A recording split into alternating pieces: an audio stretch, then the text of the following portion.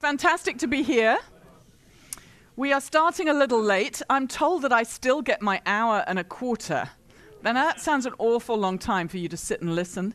So let me just tell you the plan.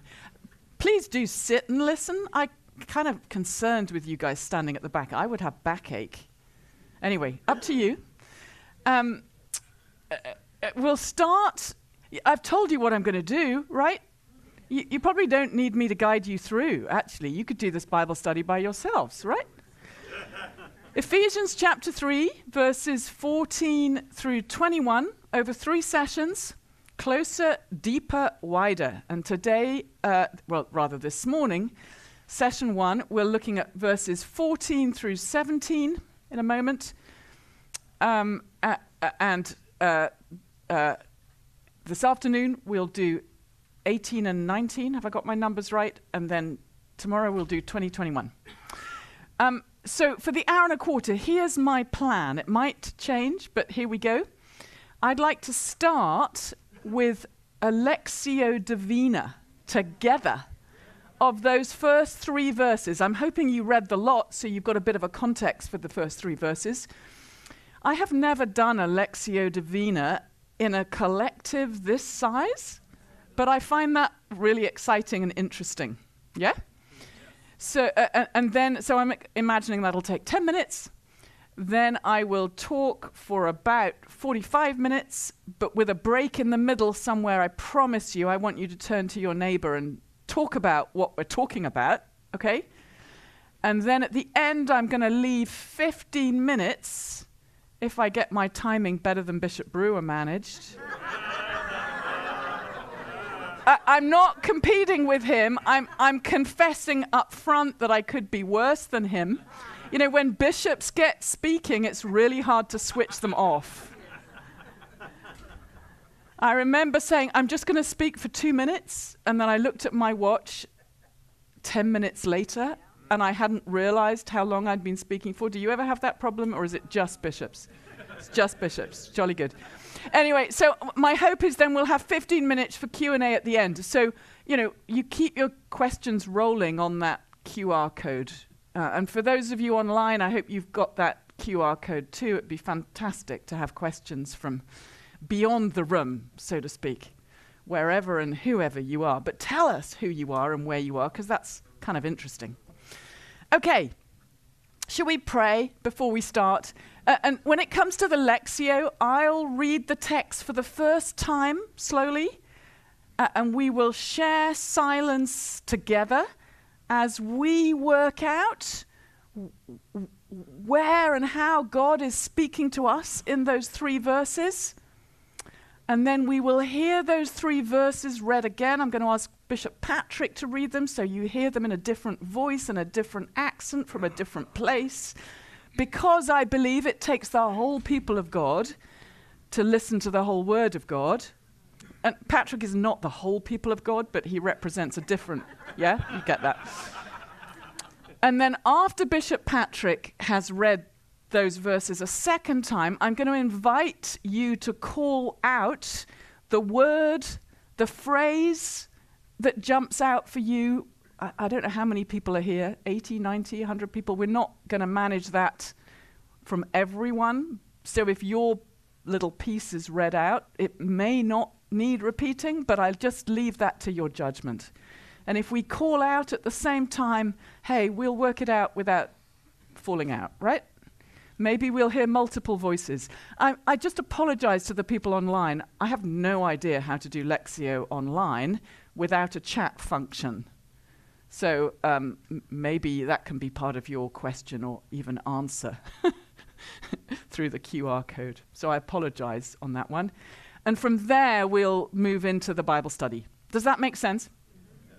Good. Let's pray. Lord, we turn to your word because we expect you to speak to us. And we long to hear your voice, to take it on board, whether it's a word of encouragement or challenge or both. We ask that your Spirit would use your word to transform our lives and conform them to your glory. For Jesus Christ our Lord.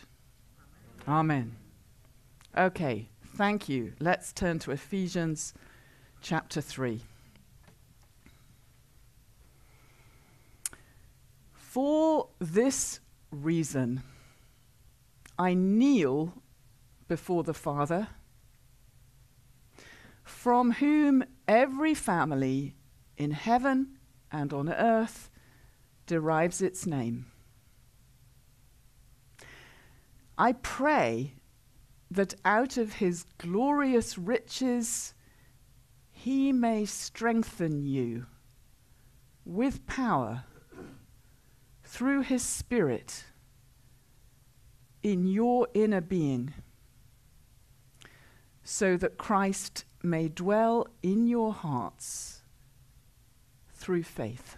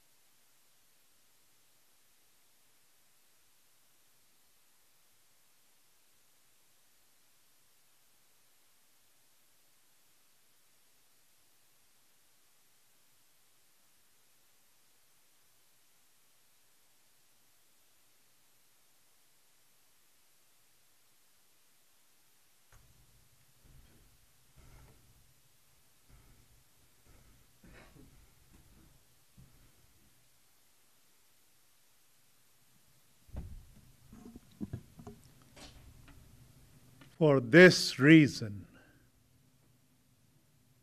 I kneel before the Father, from whom every family in heaven and on earth derives its name. I pray that out of his glorious riches he may strengthen you with power through his Spirit in your inner being,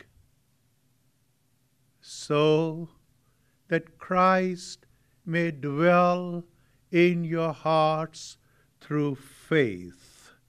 इस सबब से मैं इस बाप के आगे घुटने टेकता हूँ.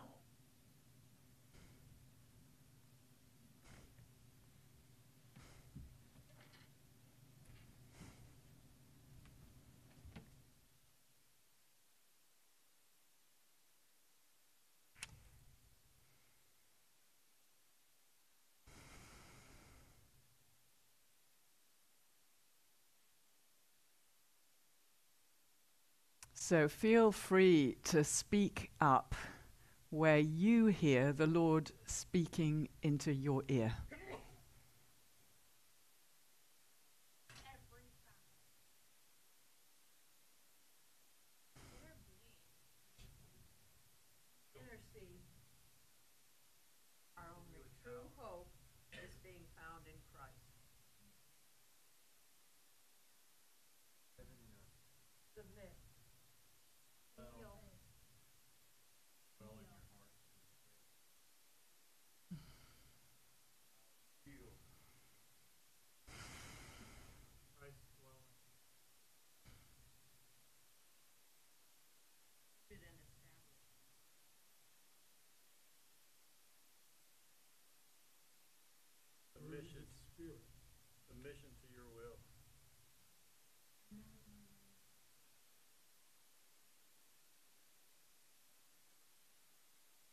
Christ may dwell in our hearts through faith.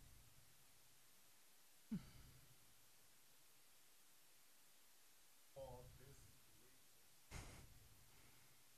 reason, family in heaven, dwelling of the Holy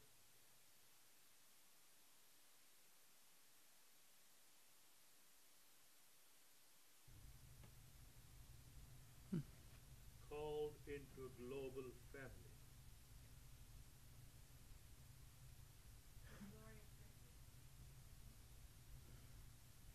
Through this union, Pray for each other.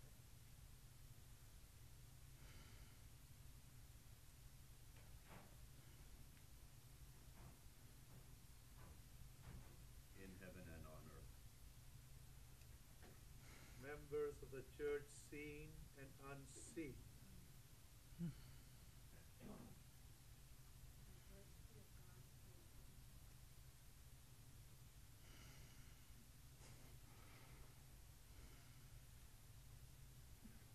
I bow my knee, I let my ability to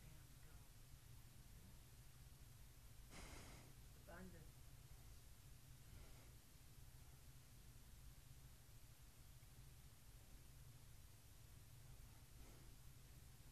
in prayer we bend the knee of our heart.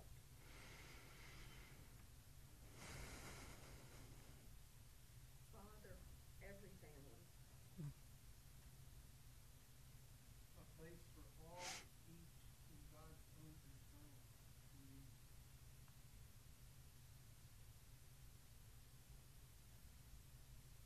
For this reason,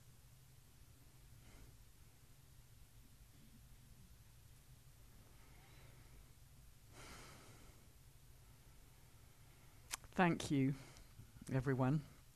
I think we've pretty much covered those 3 verses between us, have we not? I think I've heard almost every word called out from among you. So, at the risk of being predictable, I'm going to go through those 3 verses kind of exegetically, if you like. I hope you'll have ears particularly for the part where the Lord is already speaking, and I trust he will speak to all of us according to our need. And that as he speaks, it will strengthen you and me, even better than lying on that beach in Barbados. Now, this is not just a Bible study here. As somebody said to me last night, we are being invited to a prayer meeting here, led by St. Paul. Okay? And this is how St. Paul prays. What a privilege. We might say, so how does he pray? You know, what does he pray for us? And then secondly, we might say, how does he pray? How does that speak to the way we pray? At the very least, I just want to say he's not praying for a parking place here. I have an ongoing little tiff with a friend on this one, who whenever I'm with her in the car, she's always, and we're going someplace, she prays for a parking place. And every time I sigh, and every time she gets the parking place, but I sigh, not because I think God doesn't listen to our every prayer and our every need, but I think because there are some bigger prayers that should come first. Okay? And I think in her life, the big prayers do come first. So she knows I respect her deeply, but I am still embarrassed about praying for a parking place. That level of self-interest. Well, I do think God can deal with our self-interests as God sees fit, but, there are other people's interests that may need to come first. Anyway, that's my own little personal, relational issue there. Let's start with for this reason. I mean, Paul's had a few digressions. It's like he says, now where was I? Oh yes, he was about to explain what he prays for. But first he wanted to explain on whose behalf he prays, and then what leads him to prayer, and then here at last we've come to the prayer itself. So for this reason, repeats the exact phrase at the beginning of chapter 3. It's the same Greek. For this reason, he began, I, Paul, the prisoner of Christ, for you Gentiles.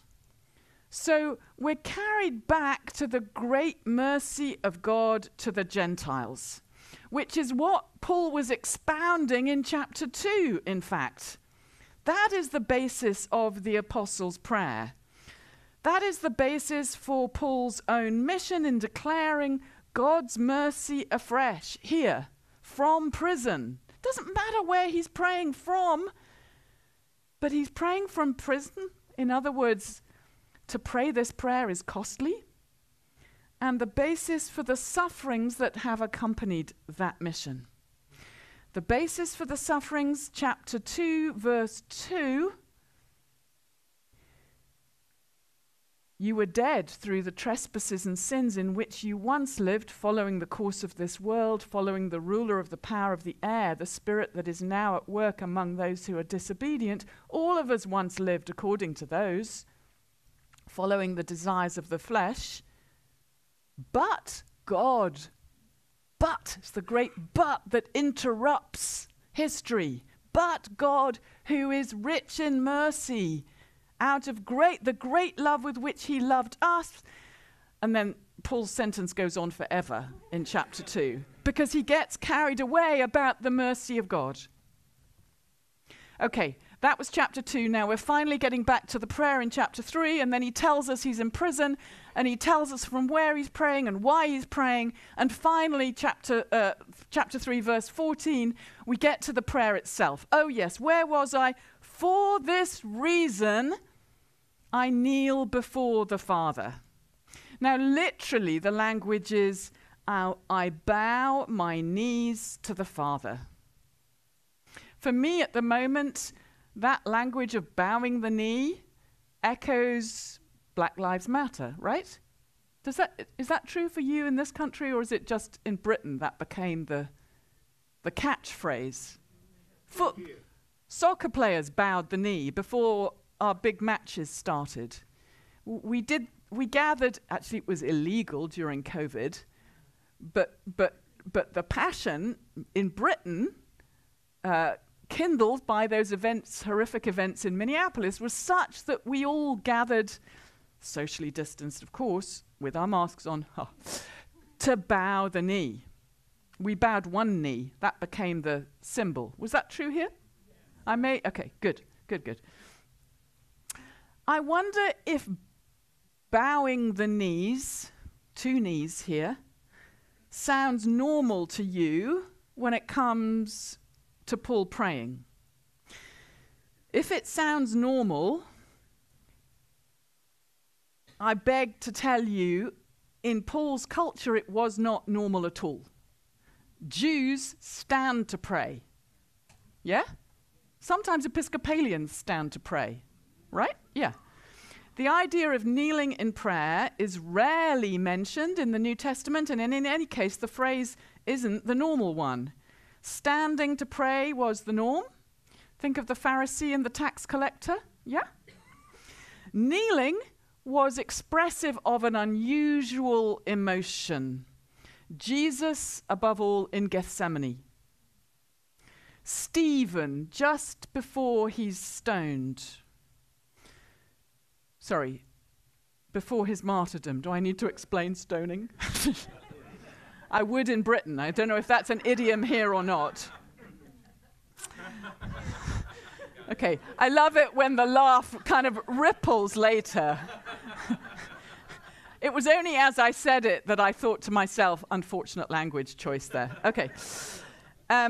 Paul at his farewell on the beach with the Syrian disciples before heading to danger in Jerusalem.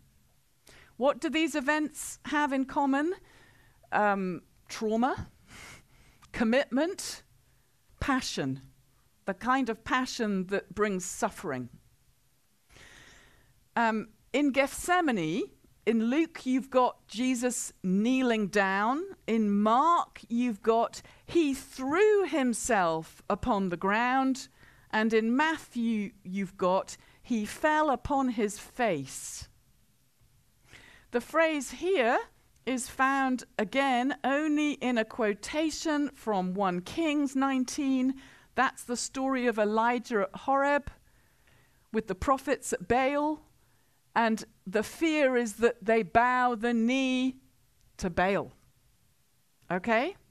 It's repeated in Romans 11:4 if you're interested. And there are also allusions from Isaiah 45, again, to bowing the knee to idols. And thus, in Philippians 2, that hymn of Christ's self-emptying, you know the one? I have sworn by myself, declares the Lord, that unto me every knee shall bow. Isaiah 45, quoted again in Philippians 2, verse 10. In other words, we're too good at bowing the knee elsewhere. Yeah? But we don't readily enough bow the knee to God.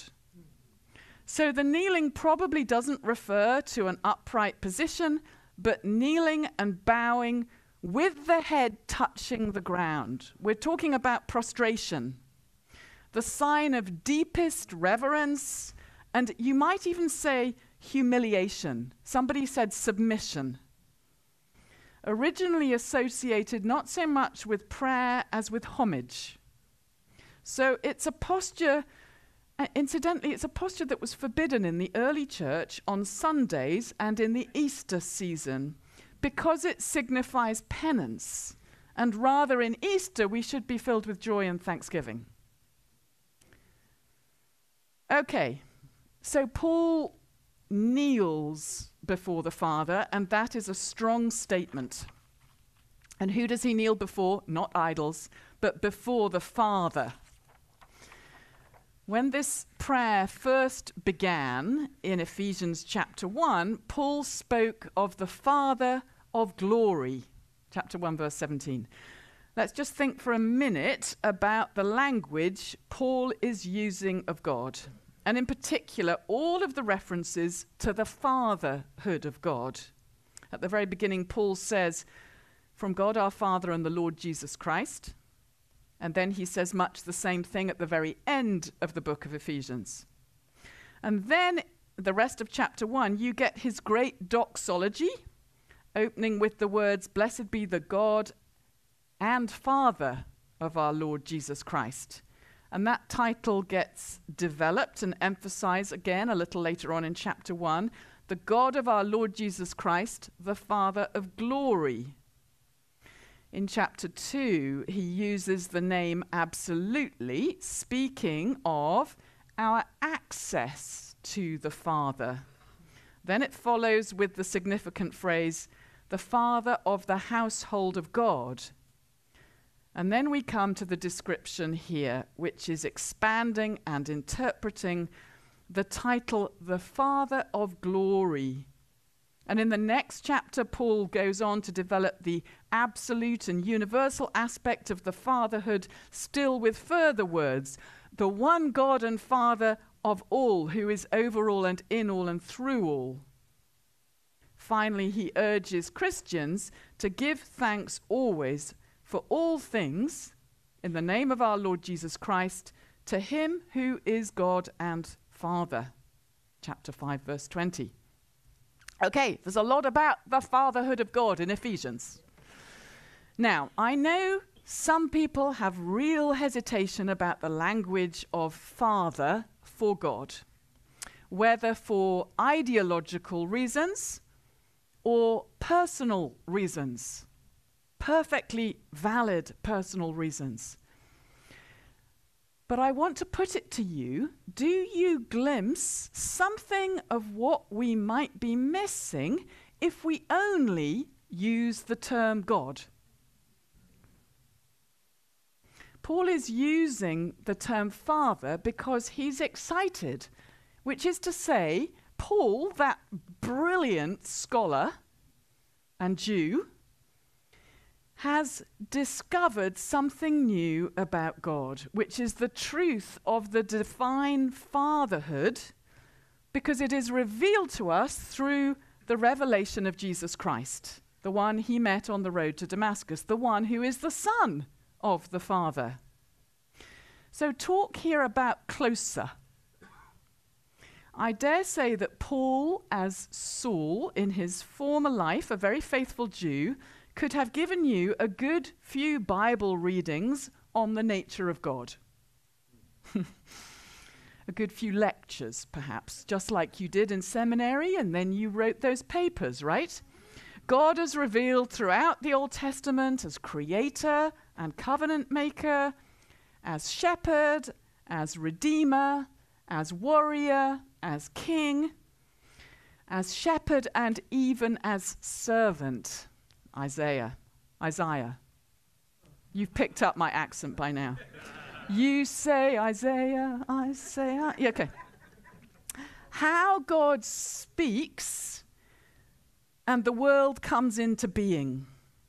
Stars come into being. How he calls and trusts his people to lead on his behalf. How he promises and plans, yet improvises continually to bring about his promises. How God persists with flaky people and shaky people to fulfill his purposes with them and through them. I mean, it's ridiculous that God does that.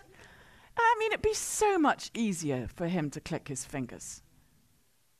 But God chooses to work through flaky, shaky people. But can you hear Paul's new discovery? Just get excited with me. He's encountered Jesus, so he's come to know God even better. Yes, God is all those oms and ims, omniscient, omnipotent. I can't remember all the ims. You can help me later. Immanent, blah, blah, blah.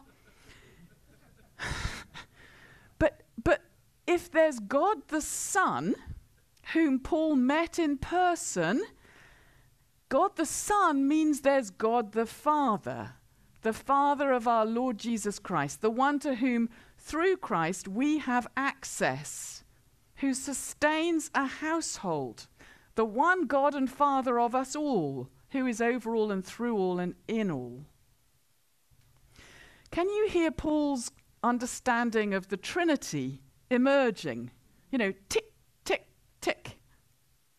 The pieces are coming together because Paul has met the person of Jesus Christ, who is God the Son, whose Father Paul realizes he already knows as the God of Israel. Yes, the God of the Old Testament is absolutely the same as the God of the New Testament. No, please, no preaching to say the Old Testament God is angry and the New Testament God is merciful. Please read your Old Testament again. God can get angry in the New Testament too. Okay. There's no inconsistency.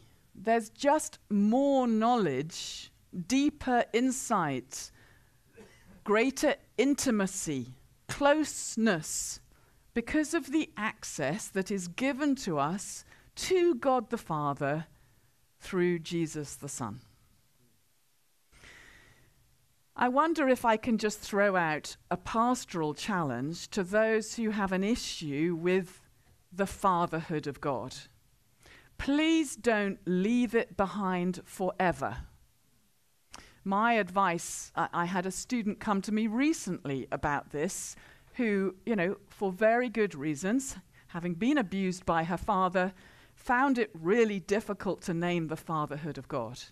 So I said, give yourself a break. You can find other language. You can use parent. It seems a bit generic to me, but if that works. Or mother. There's precedent for that in Scripture, as we know. But I said, please pray that you don't leave out that language forever. Please pray that having had a break from it, and yet seeing it and recognizing the fatherhood of God, you might come to a bigger understanding of fatherhood that reaches, it's not about your father. It's about God. And God will out-narrate the experience, the dreadful experience of fatherhood you have otherwise known.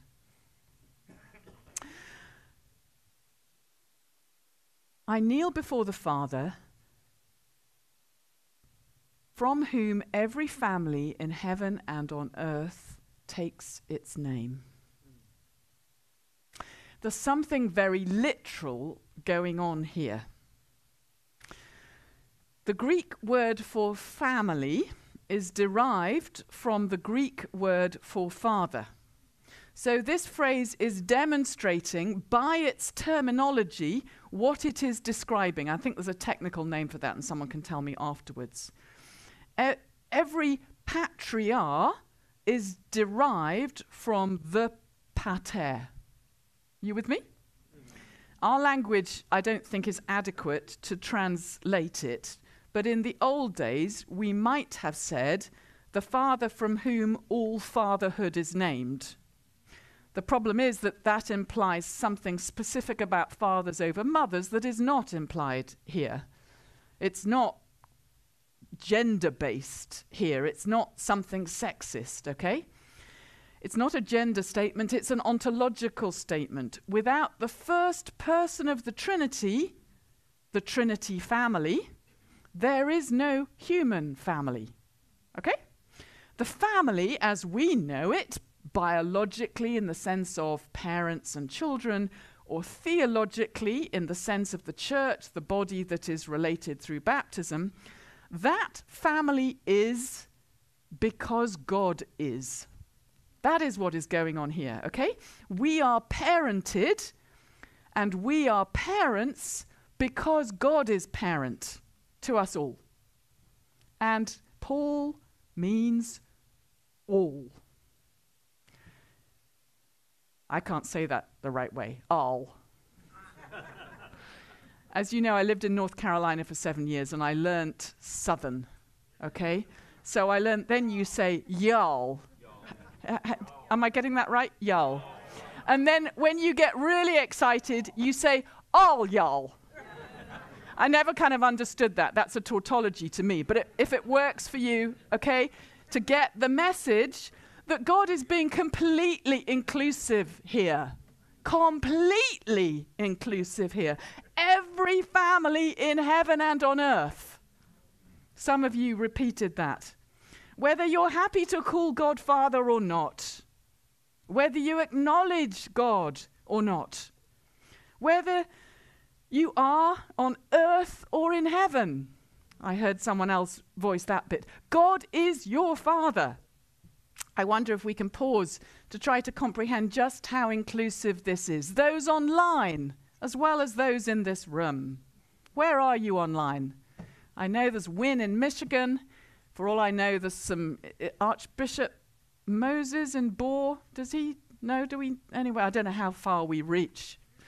Central Florida, I just know, goes way beyond Central Florida. Hallelujah. Just so inspiring to glimpse your international connections here, to pray for some of them at morning prayer this morning, to pray for some of them that go way beyond the Anglican communion cycle of prayer. My goodness, I was challenged by that. Thank you. Can we pause to understand just how inclusive God is? I suspect we cannot. We're just too small-minded. We can't get over ourselves. We spend our whole time looking over our shoulder to see where God is working, either limiting or defining the sphere of God's action as we do so, when that sphere is limitless. Now, I know inclusion is a big issue. It's a big issue in society, just as it's a big issue in the church. It's used politically, isn't it? I think here we have a theological definition that needs to out-narrate that. but it's used in election campaigning. Geez, did you notice, by the way, we have a new Prime Minister in Britain? Just while I slept last night. And some of you will say without any election at all. I know, you can query our democratic credentials. I'm just glad we have one right now.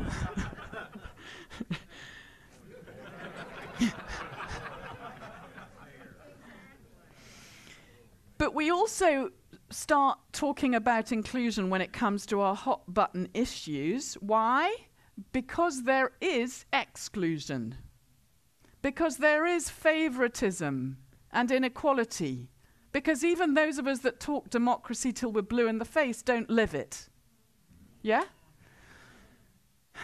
Because when we get overwhelmed, we reach for our safe small group and we become tribal. Do we not? All of us. Because there are minorities and majorities. Because there is power that is unevenly distributed. But God's inclusion is radical. And I'm not sure on a human level we are capable of comprehending it. We'll come back to that. We're coming tomorrow to God imagining what we cannot imagine. Okay? But the seeds of it are right here. God's inclusion is radical. So Paul reminds us, stretches us, reassures us all the time.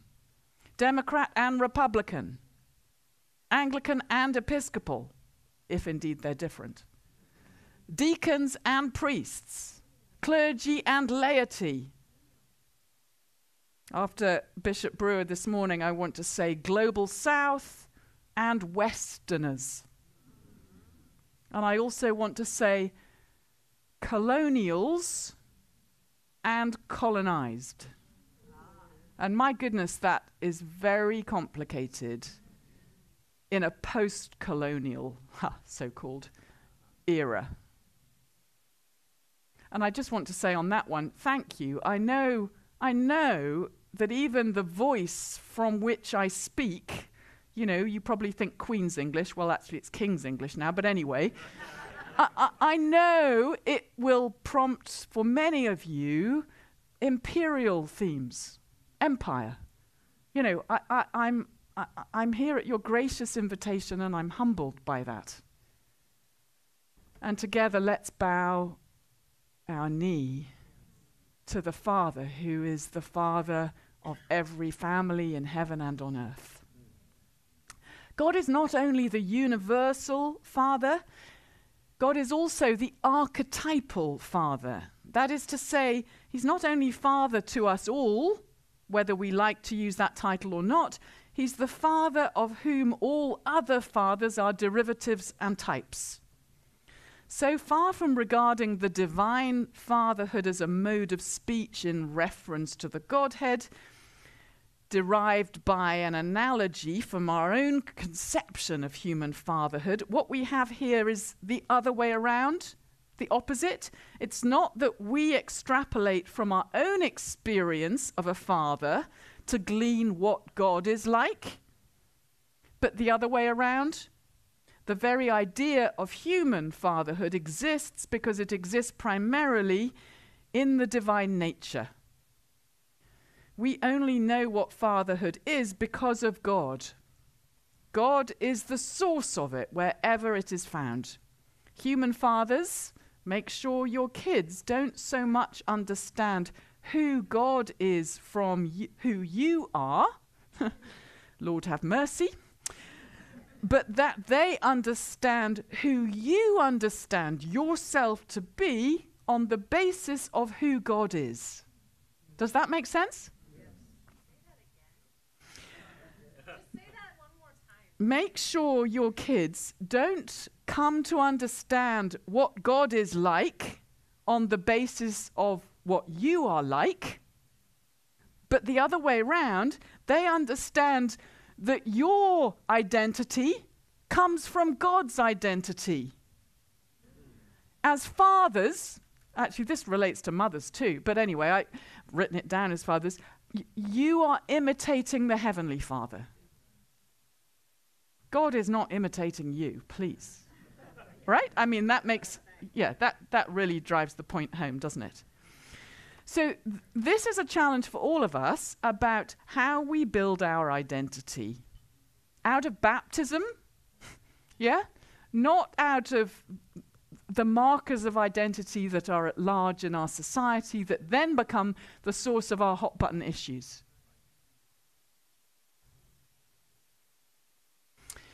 So, where was I?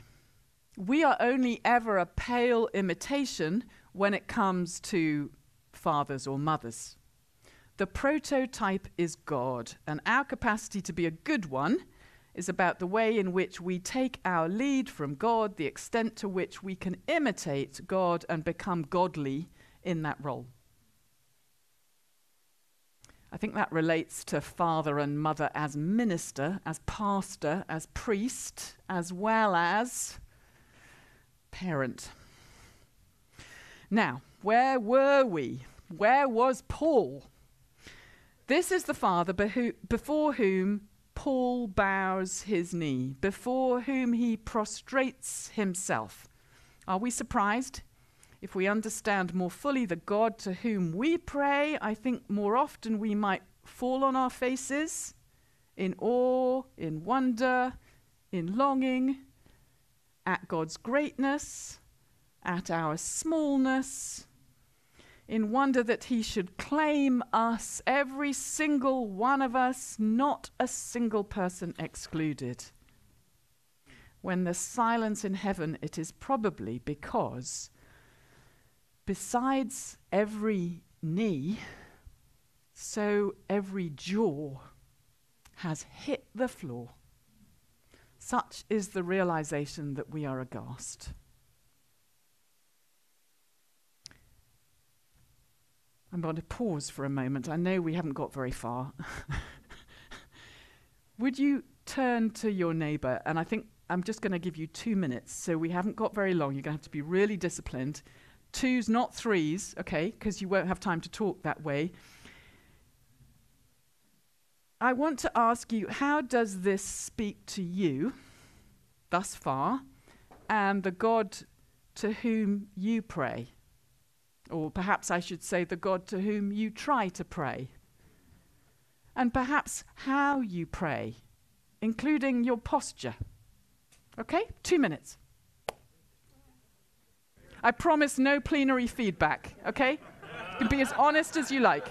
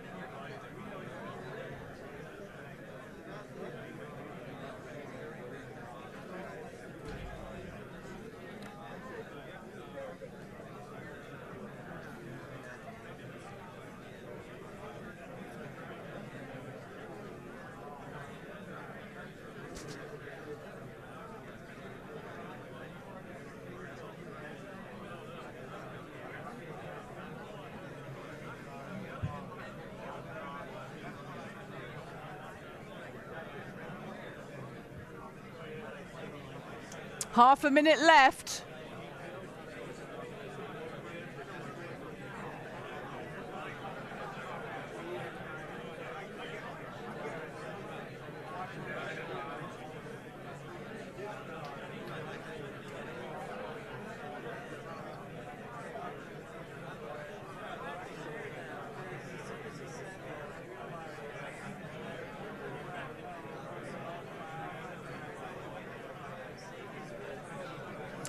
Okay.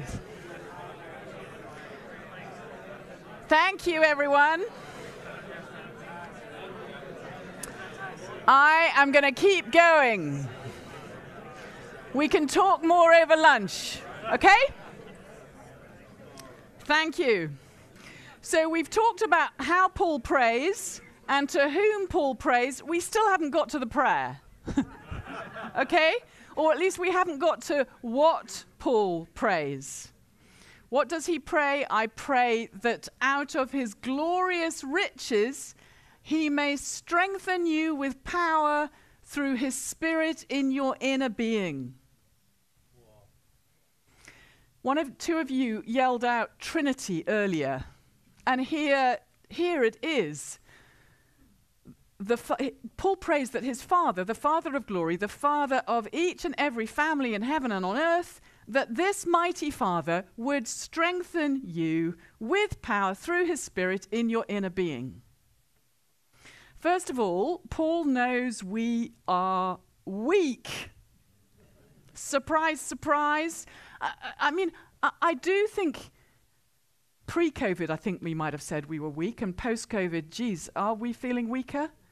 Yeah, in that sense, I think actually COVID is really helpful. Yes, we are weak. We were always weak. Pathetic, in fact, aside from the God who calls us, empowers us, and strengthens us. Let's not be afraid to be weak. It's a given. We are ever in need of strengthening. God is glorious and mighty and rich, and we are weak and poor and flaky. That is the human condition, not just post-COVID condition. It's okay. But it's not the divine condition. There is no scarcity with God. I heard somebody shout out abundance. It's all abundance. This is what the Father of every family in heaven and on earth longs to do, to strengthen you and me in our inner beings. Notice there's a petition here for a gift of the Holy Spirit. How does God strengthen? With power through his Spirit. Paul petitioned for a gift of the Spirit way back in chapter 1, verse 17, that the Father of glory may give you the spirit of wisdom and revelation. So, of course, this echoes Jesus, who promised the Holy Spirit to his disciples. The Father from heaven will give the Holy Spirit to those who ask. Of course, those farewell narratives in John, Jesus repeats and repeats the promise of the Holy Spirit to them in their fragility at that extreme moment of need. And then the risen Christ says, stay here until the Holy Spirit clothes you with power from on high. You know, how many times do we need to hear that message? You've preached it, but have you heard it? And how does the Holy Spirit strengthen us where does the Holy Spirit strengthen us, in our inner being? In your inner being is the new creation inwardly established by the Spirit in those who are united by faith to Christ. It's in tune with the mind of God. It delights in God's law. It's renewed from day to day, even when the outer mortal nature is wasting away. Romans 7, 2 Corinthians 4. I was thinking about that when Bishop Brewer was speaking about Earl. Have I got the name right? Yeah. It's the immortal personality, which is the basis of the fuller immortality to be manifested in the resurrection age. That which we will fully know after this world, in the next.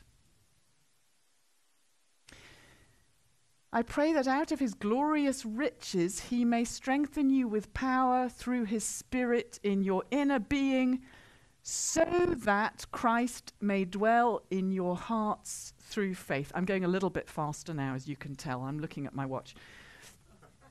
The purpose of the strengthening It's not so you can look strong. Okay? Who's interested in a pastor who looks strong? Well, people who want to be impressed by the outer nature. Forget that. The purpose of the strengthening of the gift of the Spirit, of the praying, is about Christ dwelling in us. The work of the Spirit is only and ever and all about Jesus.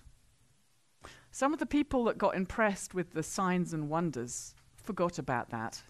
Yeah? They want the flashy, the power, the lights, the magic. The work of the Spirit is all about Jesus. Of course, it's because the Spirit is the Spirit of Jesus, which is made available to us from Jesus following his resurrection and ascension. The reason Jesus left following his mighty resurrection was in order that the Spirit might come. It would be better for us that way, Jesus said. You will be clothed from power from on high. Without that, if I stick around,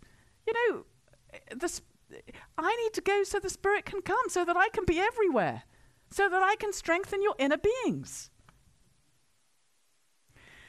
He knew that we are better off with the Spirit working in and through each of us than with the physical presence of the person of Christ, because the Spirit has the capacity to work in every family on heaven and in earth.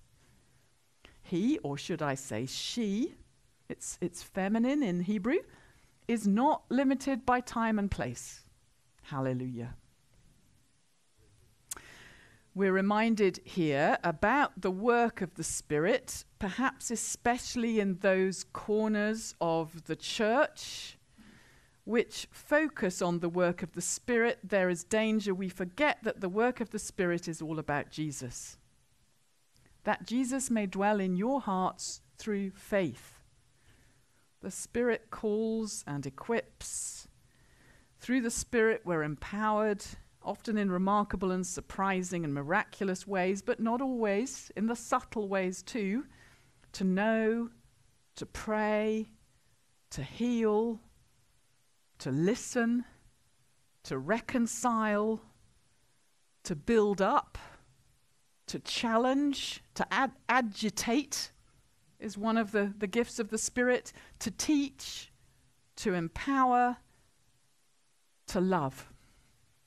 But all of those lovely gifts are for the building up of the body, the building up of the church, not the building up of its pastors, the building up of the body, in order that together we may more fully embody and reflect the person of Christ in the body of Christ.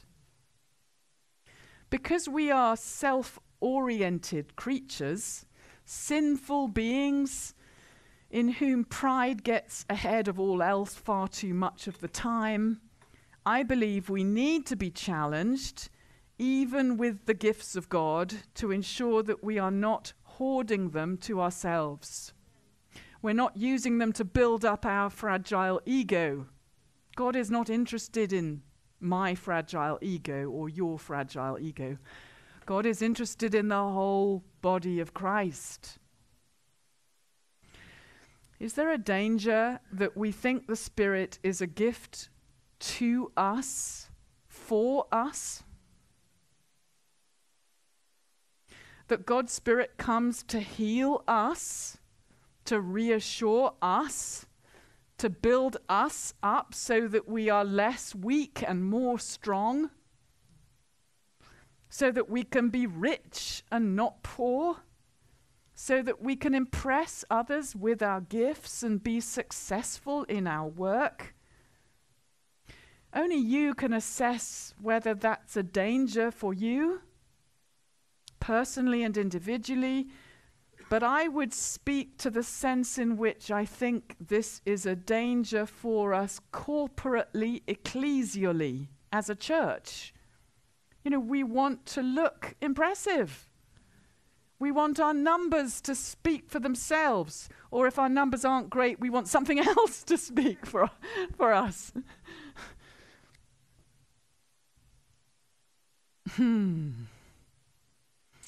We want to look strong.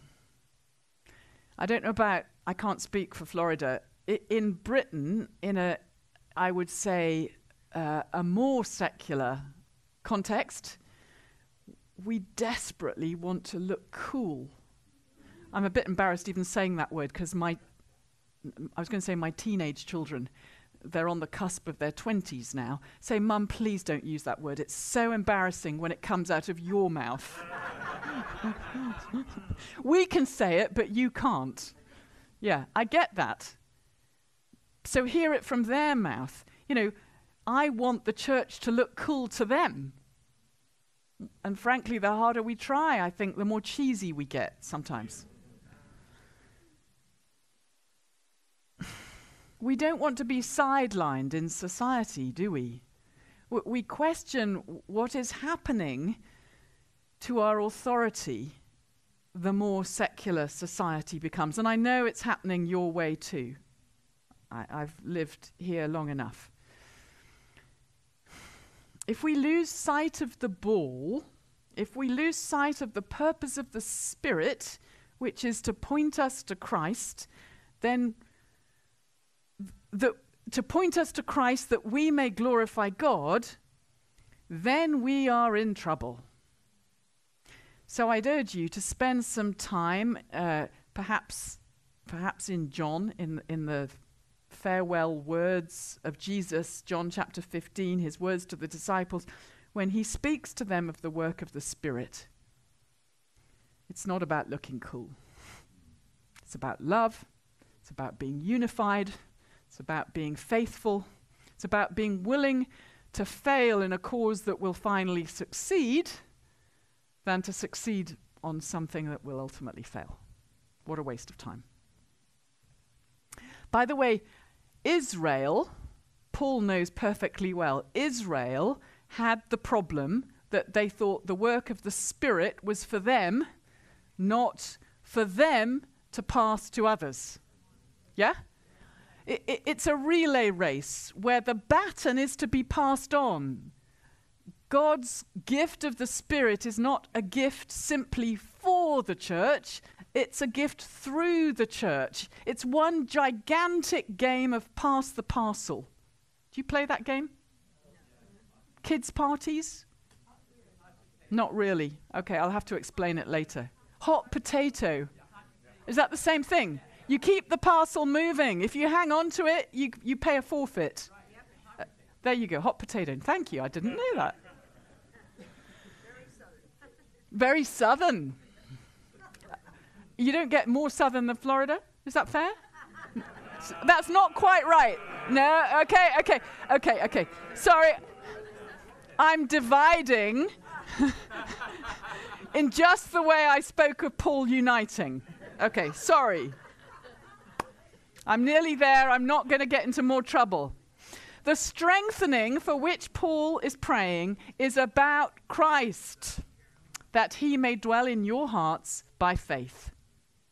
So I've been throwing out a challenge, but I want to end on a note of reassurance, which we find here.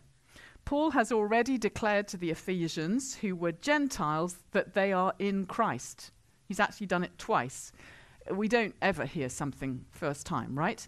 The ontological reality, in other words, what simply is, God is who they are as Christians. They are grafted into the people of God. Get over yourselves, Gentiles. You're part of the people of God that was Israel and has now grown.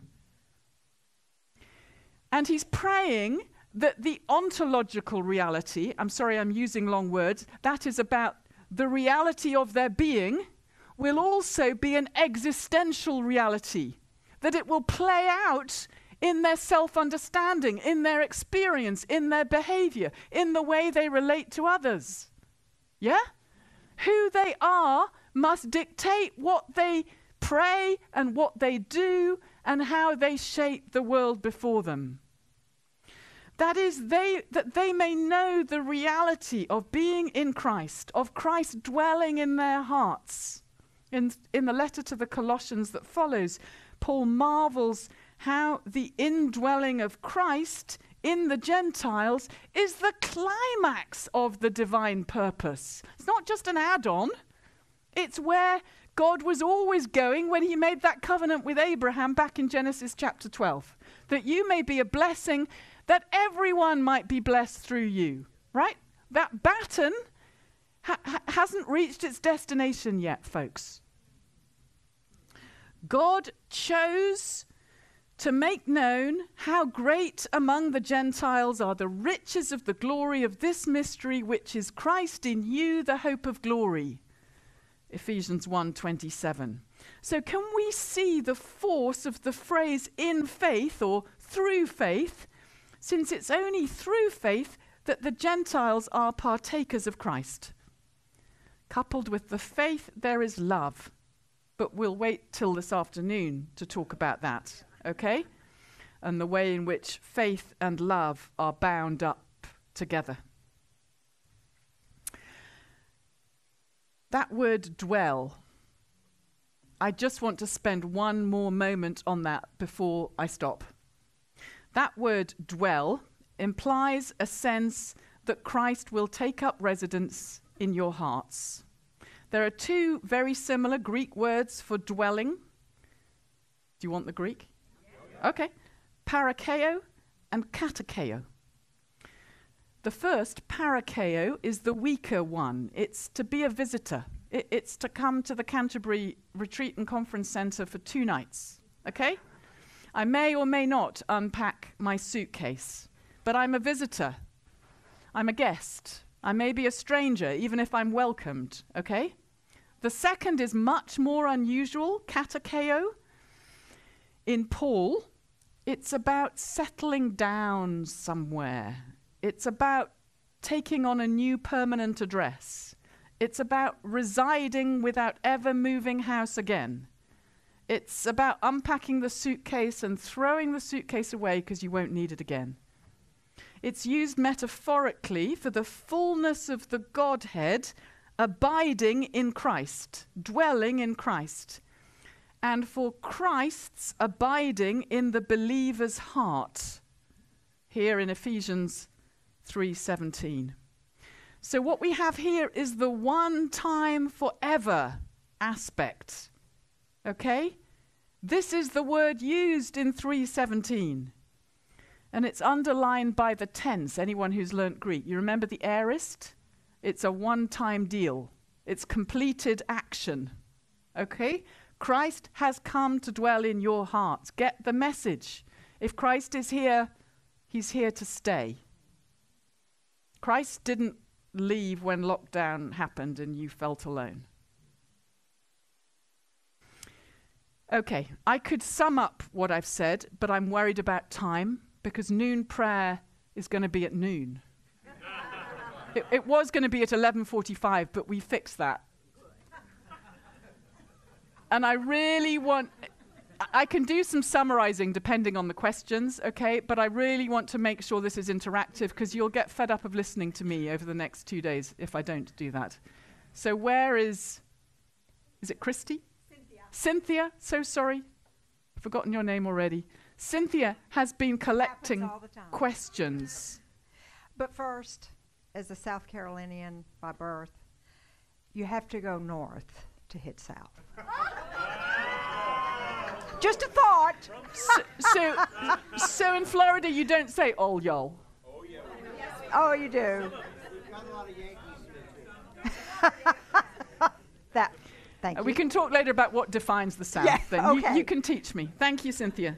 So, Bishop Wells, can you translate what everything you've said looks like in and day out ministry, especially when we have a secularized society who either ignores the church or is hostile to it?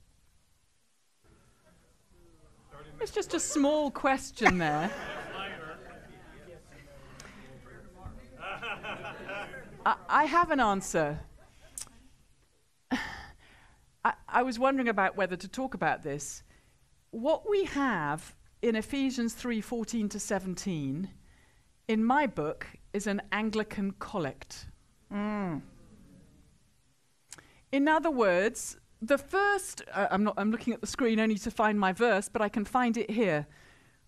The first section of the prayer focuses on who God is and what God has done. The second section of the prayer makes a petition. The third section of the prayer is a doxology that we come to tomorrow that is about, God will blow your mind. Pray what the heck you like as long as you've allowed the Spirit to flex your muscles so that they're elastic. Because whatever you've asked, God's going to do way more. So, and last time I looked, in your Book of Common Prayer, just as in mine, we have those beautiful collects that originate from Thomas Cranmer, where every single prayer begins with an affirmation of who God is and what God has done. It doesn't say, "Hi God, here I am, please can I have a parking space?" Just to go back to my old argument with my friend. In other words, we're doing some theology when we pray. Actually, that's exactly what Bishop Brewer said this morning, lex orandi, lex credendi, right? How we believe impacts how we pray. And here, we're voicing what we believe. If you like, we're telling God who God is. That's what Paul is doing. And of course, actually, because he's writing down his prayer, he's teaching us at the same time. Yeah? Then making a petition, and then closing it with a mind-boggling, "Hey God, you're God. Amen." I can't remember what the question was. How do we live and move in an increasingly secular age? I don't think we can do it without a grounding in prayer. We will just run out of gas. I mean, that's why, call me old-fashioned, I wanted to do some Bible with you. It's not just, it's probably why I did a PhD in Bible, not in theology. I would have got lost. I would have for me, we just have to plug back in at most basic level. And that then begins to adjust our thinking, our talking, our worldview, the unconscious ways we live as well as the conscious ways we live. I'm talking about an ethic of virtue. It's not about the decisions we make. It's about, it's what somebody notices about you when you're having a bad day, you hope. Because the Spirit is strengthening you and indwelling in you for the sake of the person of Christ. That's how we live in our secular world. Okay? Wonderful. Is there any connection between dwell in 3:17 to the tabernacle? Yeah. Well, nice one. It's not...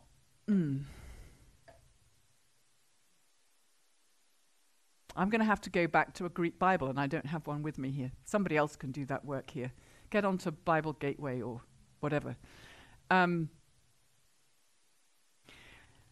It is. I'm going to take a gamble here. I don't think it's the same word. So John chapter 1, and Jesus dwelt among us. Yes, it is skene. It's the word for tent. Jesus tented with us. Mm-hmm. Which is the word for Old Testament tabernacle, if you look at the Septuagint. And it's the same word in Revelation, but I think we're talking a slightly different concept, actually. We just use the same word in English. That's a bit of a gamble. Somebody else knows better here. Please stand up and come up to the microphone. I'll do my homework for you before tomorrow. Thank you for that question. Thank you. Love it. Love it. I can't wait to hear this one. What are implications that the Holy Spirit is feminine?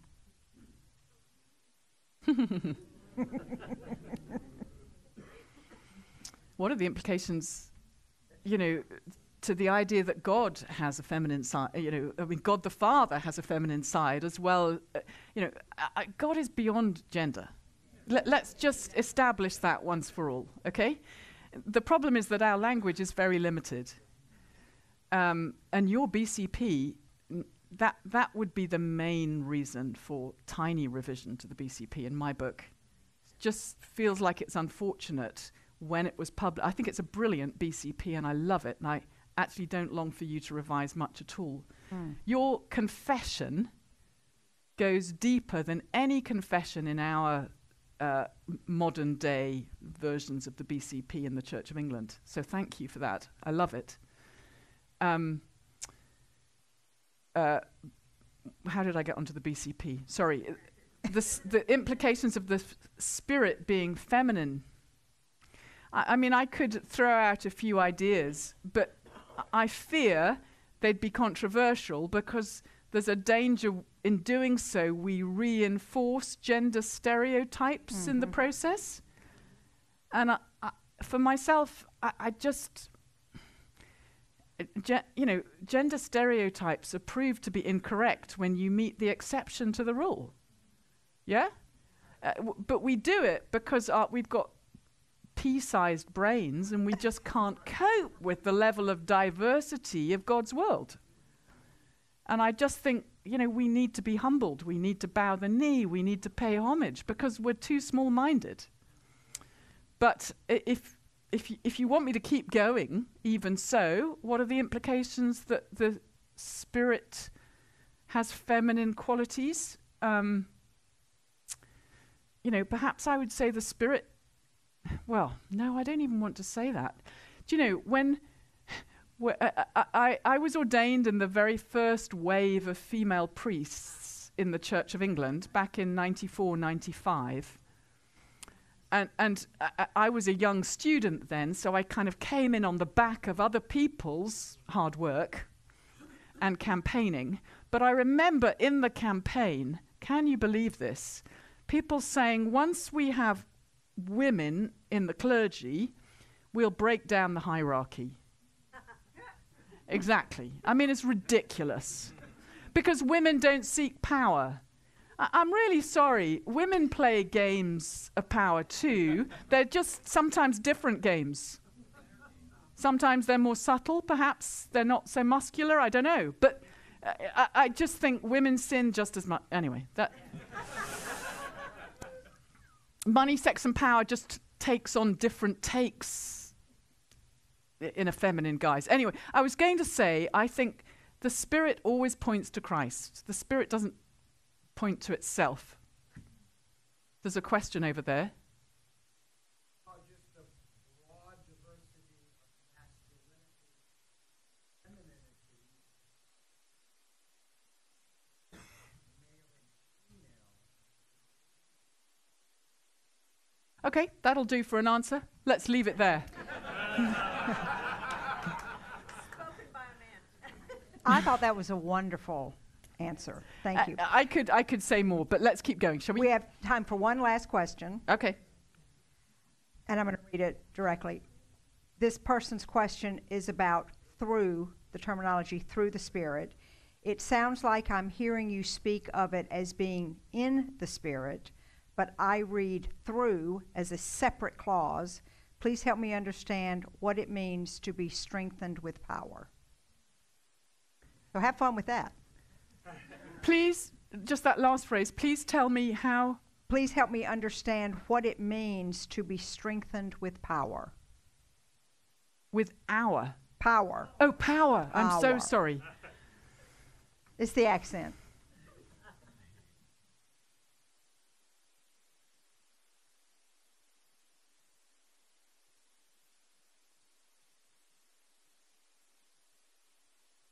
I think... I'm not sure I'm going to answer that question in some... It sounds like a more philosophical, philological question. I'm going to just answer it theologically. To be strengthened with power clearly demonstrates that power does not come from us.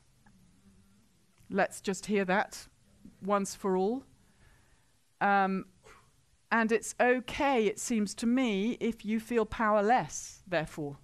You know, you're facing the reality. But we are here to receive and reflect divine power. So we have to get over ourselves. Now that's a phrase I learnt in North Carolina. I often preach that in England. Anyway. We have to get over ourselves so that we are God's agent and it's not Joe Bailey Wells here. I'm not interested. Yeah. We have to get used to the idea of being weak is okay. What does it mean to be strengthened with power? I think we need to re-engage with Scripture in what power looks like. And that is where, our secular context has infected the church in such a way that we've adopted something uncritically. Jesus has power. He has the fullness of God the Creator, God the Redeemer, and look what happens. That power is shared, that power is given to others, to the woman with the hemorrhage, the one bent double, the one who's been lying by a pool for 18 years. And Jesus himself presents most of the time as powerless. That is what we should expect power to be and to mean. That is where I long we may be strengthened. Thank you so much. If you have any other questions, continue to text them in, and we'll make sure that they get to Bishop Wells to address. Your Thank questions you so are much. challenging. I love it. Thank you so much. It feels such a blessing to be here. Okay, and now to noonday prayer.